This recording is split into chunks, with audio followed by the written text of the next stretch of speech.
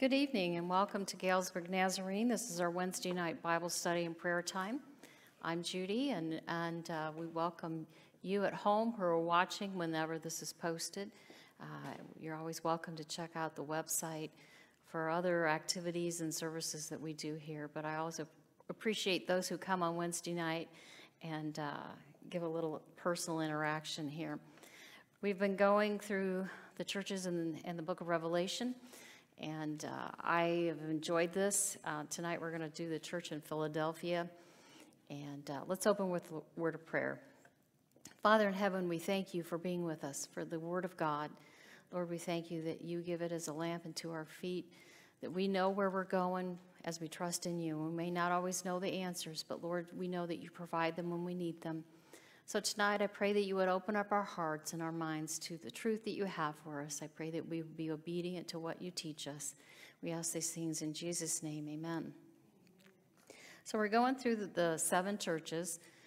Tonight's Philadelphia. Next week is going to be the church at Laodicea. And I think as a person that's been in the church my whole life, I've heard so many sermons about the Laodicean church because they were lukewarm. Anyway, we're going to talk about Philadelphia tonight. So we're going to talk about Philadelphia tonight, Laodicea next week, and then the following week we're going to do kind of a summary wrap-up of all the churches. So keep that in mind as we go through this. And I pray that you read your scripture ahead of time and ask God to help you. I also want to tell you that, please do not, I have about 30 minutes to do this. Sometimes a little bit more. I can't tell you everything that is here, and I try to prioritize and share what is here. And I also try to not necessarily repeat what maybe someone else has said, but just to kind of look at this. And so just keep that in mind, that this is not an all-inclusive summary of what the truth that God shared to the church in Philadelphia. But let's look at some history first, because I think it helps us understand a little bit about where we are when we talk to God talks and Jesus speaks to this to us about who they were in their community. The town of Philadelphia did derive its name from a person, Attalus Philadelphus, the king of Pergamos, who died about 138 BC. The town was situated on the slopes of Mount Tmolus in a fertile area for grapevines. And on the coins of the town are to be found the head of Bacchus, the noted god of wine. And if you've kind of picked up a theme here, a lot of worship of idols. Bacchus was known for his, for lack of a better word, debauchery and, drunken behavior. The town was built high on the ground, upwards of 900 feet above the sea level. But the whole region was volcanic, and a few cities, there's not many cities that suffered as much as Philadelphia did when it came from earthquakes. So there was a lot of reoccurrence of that, and a lot of obviously the architecture and the housing suffered. They lost a lot of population because it was not necessarily a reliable place to live, but it had very fertile soil, so you kind of pick your battles. Am I going to live in a rubble home and have good soil? So there probably wasn't a large population. But of all the 7 churches, it had the longest life of a Christian city. And it's not as old as some of the other cities in Asia Minor. It was founded on one of the highways that led to the interior. It also had another name called Decapolis because it was considered one of the 10 cities of the plain. And I thought that was interesting. We have 10 cities of the plain. It was noted that in history. But we only have 7 cities of the plain being talked about in the book of Revelation. We also know there's another city that wasn't addressed. Paul wrote a letter to them, the Colossians, and so we know that there was a church there. So we don't know why that not all the churches in that area were addressed. We've talked about the number 7 before, but we have to trust that these 7 churches that Jesus brought out had a very significant purpose. They were a unique mix of strengths and weaknesses that would apply to all of us through the ages, because they do bring out in every portion of Scripture that is addressed to the church. If anyone has ears, let them hear what the Spirit says to the churches. So let's look at the portion of Scripture. We're looking at Revelations 3, 7 through 13, starting in verse 7. To the angel of the church in Philadelphia write, these are the words of him who is holy and true, who holds the key of David. What he opens, no one can shut, and what he shuts, no one can open. I know your deeds. See, I have placed before you an open door that no one can shut. I know that you have little strength. You have kept my word and not denied my name. I will make those who are the synagogue of Satan, who claim to be Jews, though they are not, but are liars, I will make them come and fall at your feet and acknowledge that I have loved you. Since you have kept my command to endure patiently, I will also keep you from the hour of trial that is going to come on the whole world to test the inhabitants of the earth. I am coming soon. Hold on to what you have so that no one will take your crown. The one who is victorious, I will make a pillar in the temple of my God. Never again will they leave it. I will write on them the name of my God and the name of my city of my God, the New Jerusalem, which is coming down out of heaven from my God, and I will also write on them my new name. Whoever has ears, let them hear what the Spirit says to the churches. Now, I must begin by saying that the name of the community, even though it is named after a person, is still an indication of what's happening in this church. Philia is one of the words for love in Greek, the Greek language, meaning brotherly love. Now, this church was in brotherly love. Now, it doesn't say that here. Names are important, and I would like to think that this church body was filled with love for each other. It received no criticism from Jesus, and we also know that other churches were admonished for forgetting their first love. We conclude that this church was with brotherly love, just simply by the name. And when we go into Hebrew, and especially the Hebrew nation and the Jewish tradition, names were very important. And so anytime that there is a name, it's going to carry a weight of meaning. Now, Jesus is talking, and he describes himself as holy and true. Now, these words mean, and it's interesting that the pastor talked about this Sunday morning. He talked about being set apart. Holy is something that you are set apart for service, and this word holy here means set apart as holy, him who was not only consecrated, but holy, harmless, undefiled, and separate from sinners, and literally made of truth. I like that. He is holy and true. He is literally made of truth. That is what his components are, holy and true. Jesus is the true steward of the house of David. Now, we might not necessarily understand what steward means, but the keeper. Jesus was the absolute right of sovereignty. He had that right to be sovereign over the house of David. He was the rightful political heir to the throne of David. If David's throne had continued and they had had a political kingdom that was passed down, Jesus would have been crowned the succeeding king when he was born. A lot of people don't realize that Jesus came to be the King of Kings and Lord of Lords, but when you look at the lineage of Jesus, and obviously in the Bible they do it from two different directions, Joseph and Mary, Jesus would have been the rightful political king for the Israelites. He did not exercise that political right on his earthly ministry, but there will be a day when he will do that. His death, though, and if you think about it, the disciples were always trying to get him to take the throne because they understood that.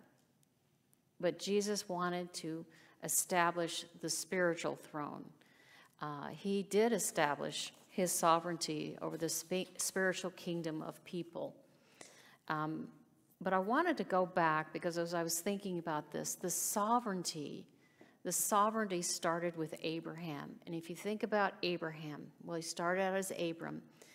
Abraham was not a Jewish person, but he loved God, and God chose him.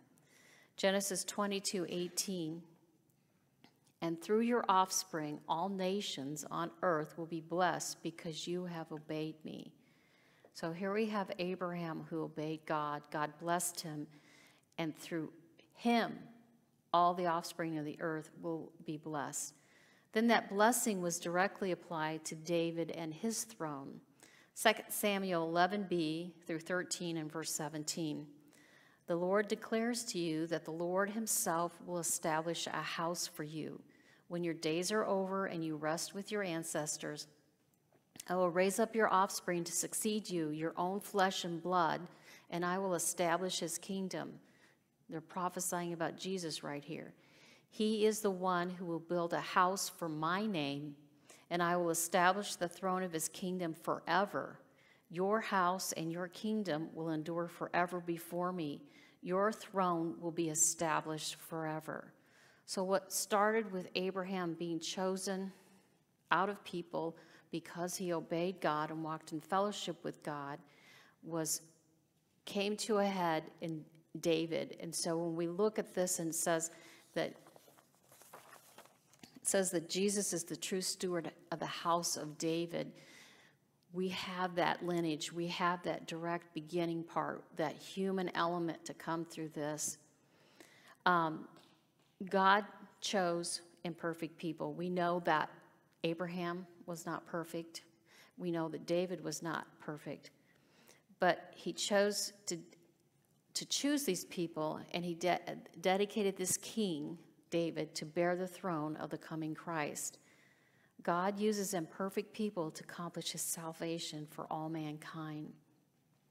And we've talked about before how Jesus was that perfect God-man mix. He was perfectly God and he was perfectly man. So we not only have Jesus coming as God, establishing that spiritual throne, but he has every right to claim that human throne too. Now, this next portion of Scripture is the back end of verse 7 and into verse 8.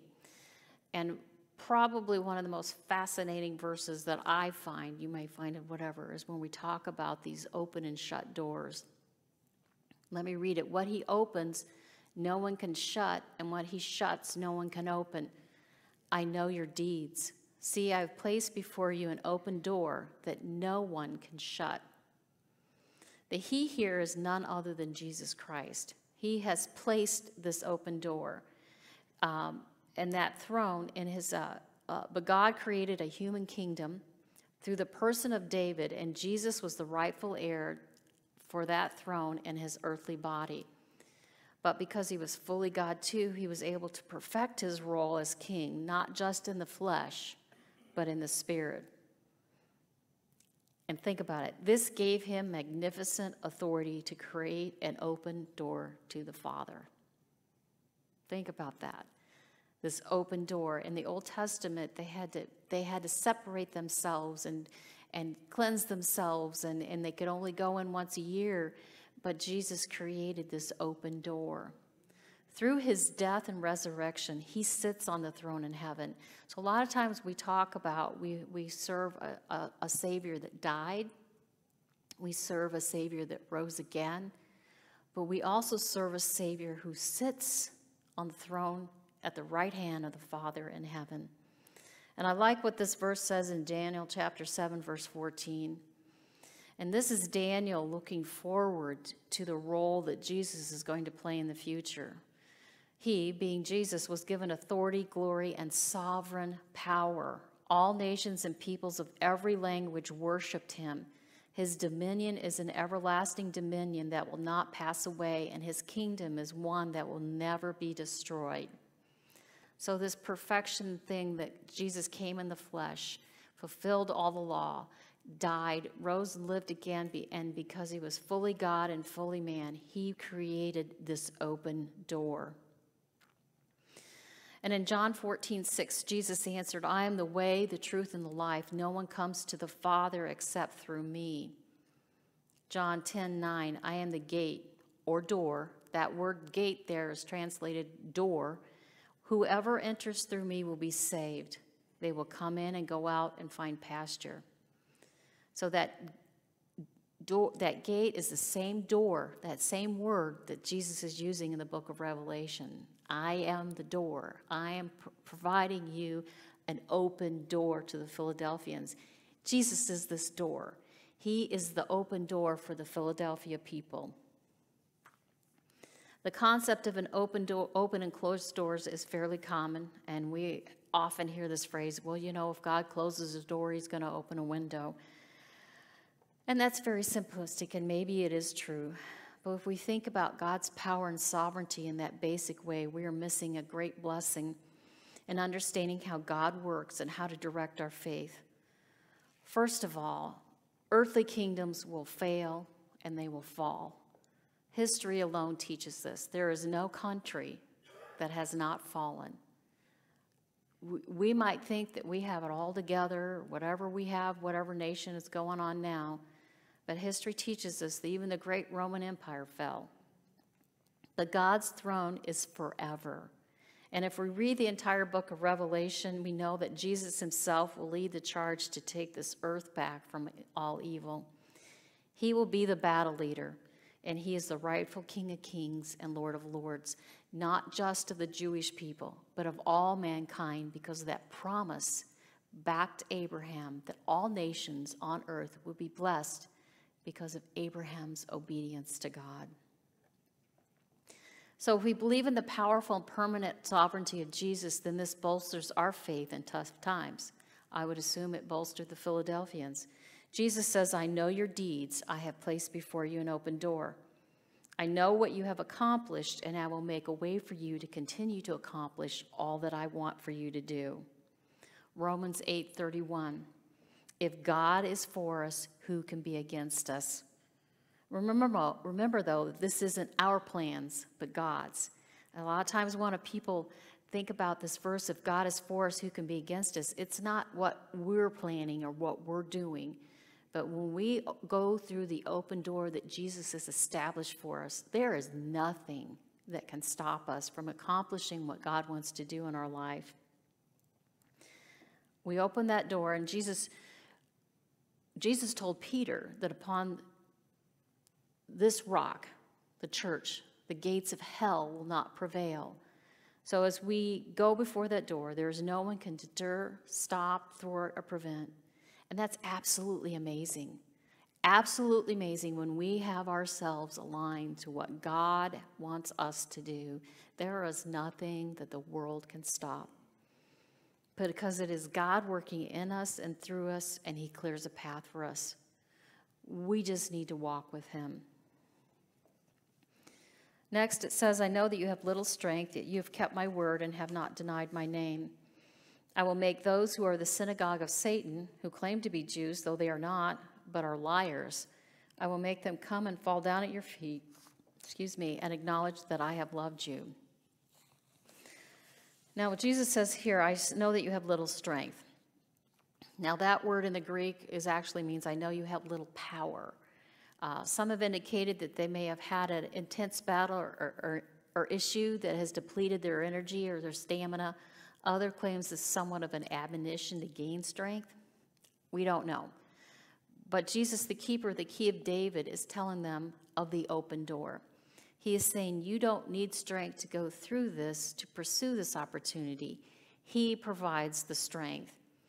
And I'm not necessarily agreeing that this is an admonition for them, because in 2 Corinthians 12:9, he says, but he, God said to Paul, my grace is sufficient for you, for my power is made perfect in weakness. Therefore, I will boast all the more gladly about my weaknesses, so that Christ's power may rest on me. So given this verse from Paul, it would seem that the little power the Philadelphians had was not a problem, but rather a point served so that they would need God and rely upon God, but that God's strength would fulfill and bring glory to him. so that the strength they would not rely on their own strength, but on God's. Now we also see another reference to the synagogue of Satan, which we heard before. Those proclaiming to be Jews but serving the devil, and Jesus is emphatic here. They are liars. He doesn't mince words here. Remember, Jesus made the same accusation toward the Jewish leaders during his earthly ministry. They rejected him as Christ, and no doubt Satan was using other Christ deniers that made that same accusation toward other Christian followers. Which leads us to another thought.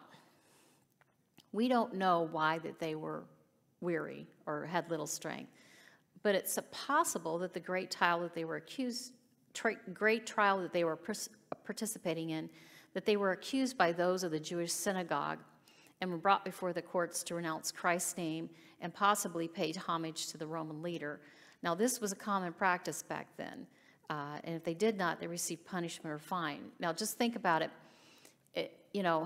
We see this in the book of Daniel, where Shadrach, Meshach, and Abednego and Daniel didn't bow down to their earthly rulers. That was pretty common back then because they served these idols, and so a lot of times the leaders of the country took on this idol persona, like, well, I'm the God, and you have to worship me. And so these people of the synagogue of Satan said, well, they're putting their trust in Christ. They're not putting their trust in you. So it's very possible that this could be some of the things that they endured there. But we know from what Jesus just said here, the church did not renounce the name of Jesus. Jesus was also going to provide for them an opportunity where those lying about them will be forced to honor them as they loved God. Now, we do not know or when that will happen or how that happened, but there is a verse in Proverbs that says, "A person makes his plans, but God determines his steps." And we know at some point those who harassed these people were humbled and required to acknowledge, these Philadelphian church members, that they were loved by God. So what I took away from that is that God knows that he will take care of us in our heavenly home. We will receive the reward for not denying Jesus' name. But he's also saying that there's going to be some checks and balances here on earth. Yet remember, this is God's determination and not ours. It's not like, I don't think we could say to God, well, so-and-so's bad-mouthing me. I think at some point in time they need to come and eat humble pie. That's not what it's saying here. But it is saying we know that these people had gone through a trial. We know that God knew that was hard for them.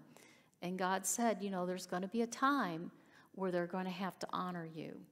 Now, that may not always be the answer to our problems, but what it says to me is that God cares. There's not always going to be bad stuff here. There's going to be times where God does take care of us in an earthly way and not just when we get to the heavenly gates. Verse 10 says, "Since you have kept my command to endure patiently, I will keep you from the hour of trial that is going to come on the whole world to test the inhabitants of the earth." And I do like what this one commentator, his name's McLaren, wrote about enduring patiently. This patience has in it the idea of perseverance as well as endurance.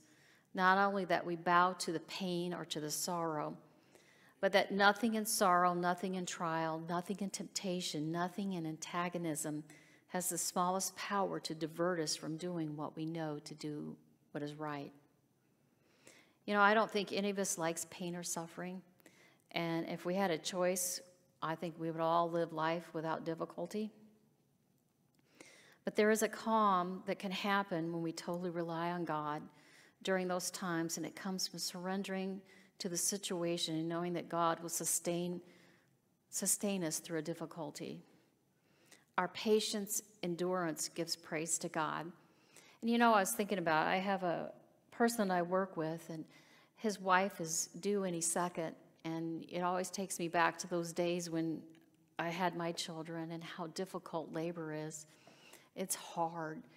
But one of the things you learn, and they teach you in childbearing classes, is that when you're going through labor, if you've got to calm yourself down, and you've got to be at peace with it, because if you thrash against the pain, it hurts worse. And I think about that when we suffer. No one wants to suffer. But I think if we don't come to a place of peace with God about it, and we thrash and we reject and we push back and we whine and cry to God about it, I think it just makes the pain worse. But we surrender and say, God, this is what I'm doing. And that's what this church did. They surrendered to the suffering that they were experiencing. And as he said, since you have kept my command to endure patiently. So they were told to do this. And so they took the brunt and they trusted God through it. And when you think about it, when we surrender to the will of God and we allow God to work in our life through that pain, God gets the glory. You know, Satan wants to defeat us with pain. But when we surrender to God and he takes us and walks us through that, he becomes, he gets the glory. And, you know, there's also a purifying that occurs when we, during times of suffering. And as we draw to God, we become more aware of our failings. We become more aware of our excess baggage. And as we clean out our souls, we can be see more clearly the sustaining power of God. And that fellowship with God deepens, and it becomes a sweet relationship in the midst of trial. And I can even say in my own life, the times that I have felt closest to God is when I've surrendered in the midst of suffering to the peace of God and the comfort of God, despite the pain that's coming at me from all different directions.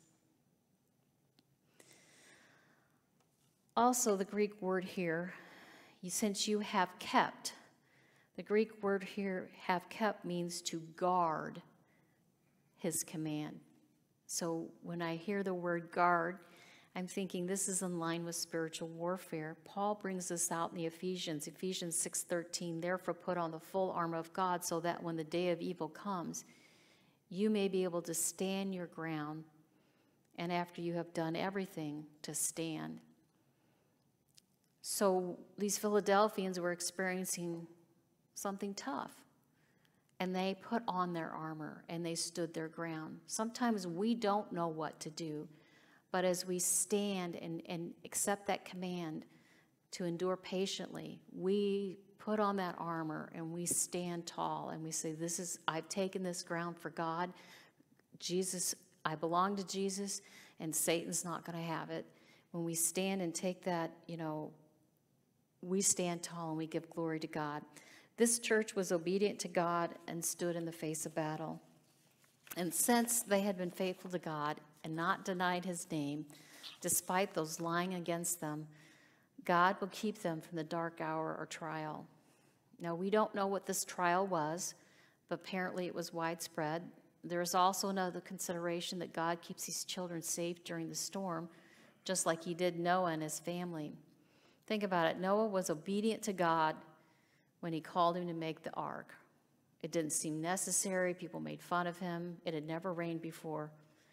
But he built the ark and he was obedient to God. And in time of widespread calamity, they were safe. They were in the storm, but sheltered from it. Think about it. They were in the storm, but sheltered of it. So the thing you have to keep in mind, we can't shape how God is going to protect us. We just trust that God will.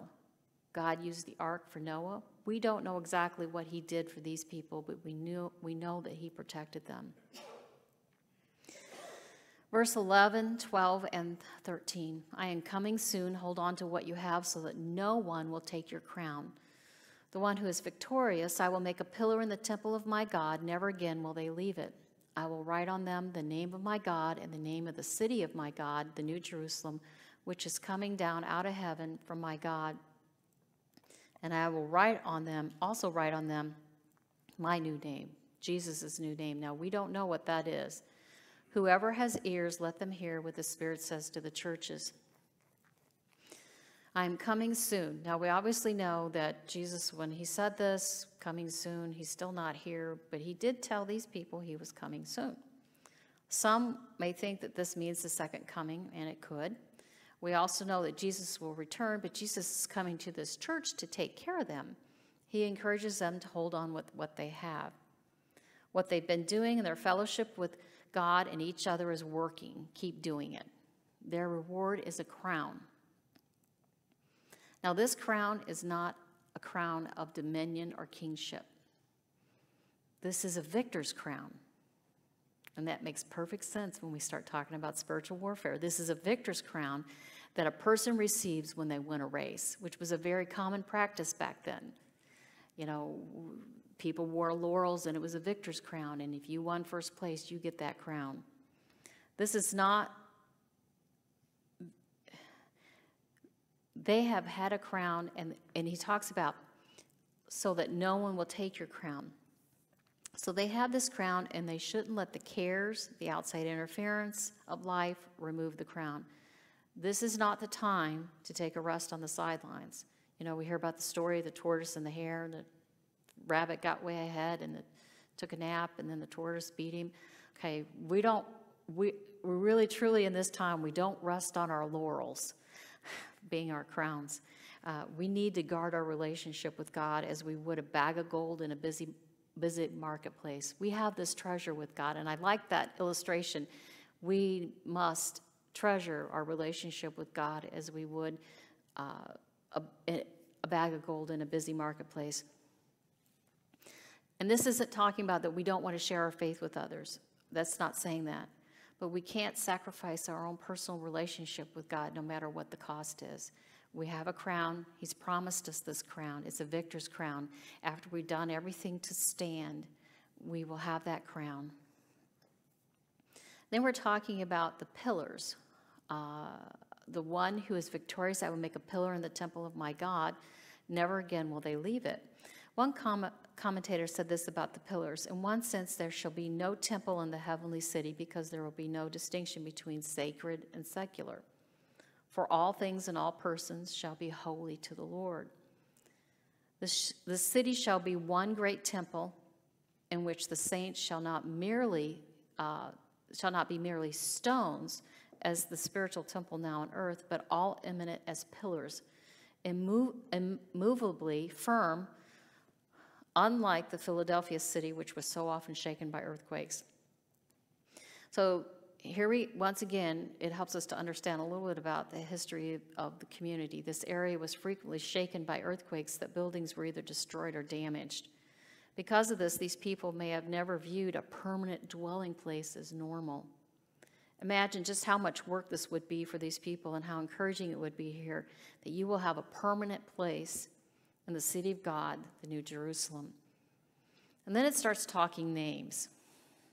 And as I read through the list, the name of God's city, which is the New Jerusalem. And Jerusalem means the city of peace, and Christ's new name, which we don't know.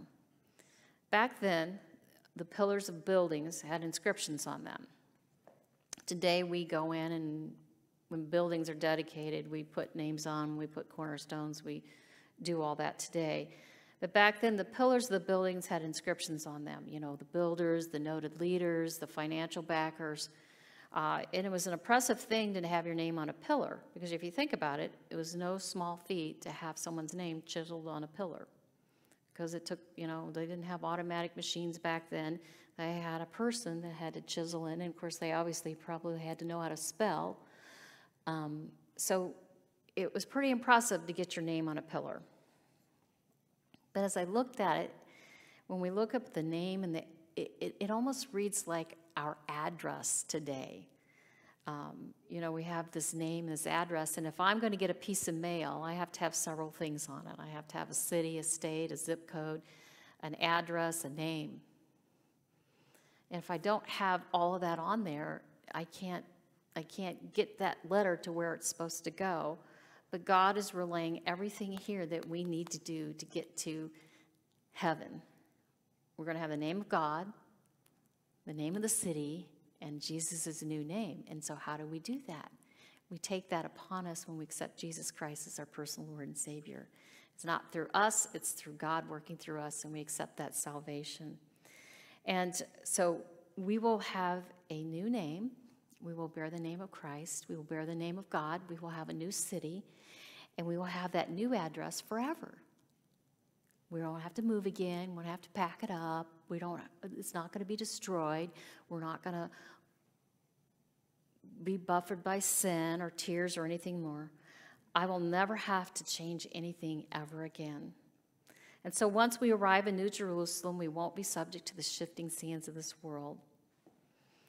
And as these people in Philadelphia experience that havoc in their personal lives and in their church, as the synagogue of Satan, plus all the tumultuous earthquakes and things like that, they will enjoy this glorious place, glorious peace in the New Jerusalem and the new city of peace. And I find that rather compelling. I could have just done so much more with this, I think, as I did it, but I just run out of time. But as we go through, look and think, do I see myself in this? Do I see our church in this? What is God speaking to me personally? What is he saying to our church, and how do we navigate through that? But I find that all these things are very encouraging, that if we hold true, if we endure patiently, if we're faithful to God, he will bless us in ways that we won't even begin to understand, but we will be blessed with that assurance that God is with us. So next week, we will be talking about the church in Laodicea. I'm sure I'll mention the word lukewarm a couple of times, but hopefully I can bring some new insight to that. Now is our time for prayer, and most of our prayer requests are pretty much the same. We have one of our Bible study attendees, Sharon, who comes quite regularly on Wednesday night, who has been in the hospital for a couple of weeks and having some severe issues. They're not quite sure what's going on, and some dehydration and some can't keep fluids down. But we need to pray for her. Very faithful, loves Christ, and we just need to make sure that she is, the doctors can figure out what's wrong with her and treat her appropriately. Does anybody here have any other prayer requests? Sterling?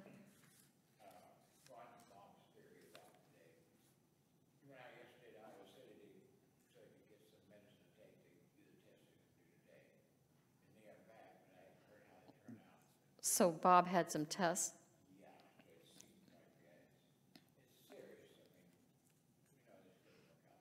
Right, Bob Spears had some tests, so we need to pray about that. Bob Smith?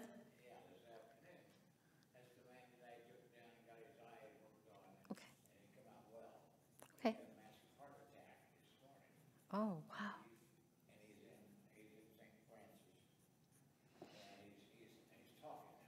Okay, so Bob Smith had a massive heart attack this morning. Okay. Kind of alone. He has one lady that helps him, and she didn't want to call me and tell me about him because Bob Spears and I kind of work with him a little bit. Okay, so he doesn't have a lot of family, so we need to just lift him up. He got some family that are brothers and sisters, but they're doing right now. They're not in bad shape in the hospital, and they're trying to find out a way to get off work. Okay. He don't have, really don't have anything. Trying to get hold of what he might have, but he doesn't have anything. Okay. But they probably think so. I guess they're starting that kind of problem already, and he doesn't want it to happen. I know. He needs a lot of prayer. Right. We got some lot going on with Bob Smith. Judy, Carol Knott is on there, but I talked to her this week, and she's having an awful lot of pain and problems with her hip. Okay, Carol Knott having pain and issues with her hip. And I'd also like to praise the Lord for deliverance from a troubling situation I had this week.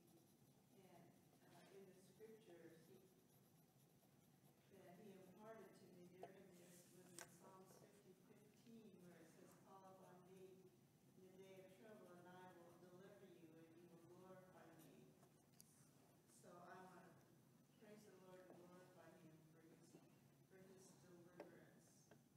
Well, that's good. Bonnie just said that the Lord delivered her this week, and she used this Psalms 50:15, that when you call upon me in the time of trouble, I will deliver you. So I will vocalize that praise for those at home, that we should give glory and honor to God when he does answer prayer, and that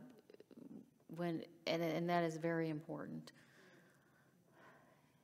Any other prayer requests? Okay, let's go to the Lord in prayer. Father in heaven, we thank you so much that we can come to you, that we praise you for being God, that you know our needs before we get there. But Lord, this is a relationship. And Lord, as we come before you in your throne room, you are glorified. You're glorified by our relationship, the fact that we come before you, that you are our Heavenly Father, and that you want to hear our needs. So we praise you, God, that you have healed many people, that you've touched many homes, that you have given rest to the weary, that you have provided financially for people. And Lord, that you're giving us wisdom and discernment to navigate through each and every day. We praise you for your Son who came, who lived, set an example, died, rose again, and sits at your right hand to intercede for us. Lord, we praise you that we have that relationship with you because that debt of sin has been paid. And Lord, it is a free gift. And we praise you, God, that we don't deserve this, but your mercy and grace gives it to us willingly because you love us. We just thank you so much for the love that you have for us. We just praise you because this love fills our hearts. And Lord, I pray that you would bathe our church and every person with that love. And Lord, may that love just fill us and move through us. I praise you, God, that you would touch others through us. I pray that you would help each and every one of us to get out of the way, and let you mold and shape us into the shining star that you created us to be that reflection, that conduit for your love and your holiness to work through us to give glory to you. Lord, we know that this is a struggle, and there's a world out there that is hurting, and Lord, we know that Satan steals, kills, and destroys, and we pray against the works of evil, Lord, that will make us to stumble and cause us to hurt and cause us to fail.